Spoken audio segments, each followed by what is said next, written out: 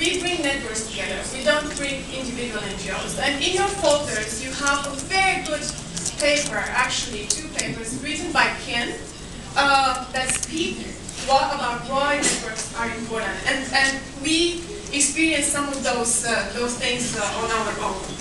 But we have some concerns about the capacity of the networks in this region, and we see them in our own work with our own members, and we think that any enlightened donor who wants to see this region flourishing and growing and having the kind of regional cooperation and integration that we hope with this forum to create should pay particular attention to the state of the networks. The enabling environment, or our environment, is very much based, in my opinion, on how strong the networks can be.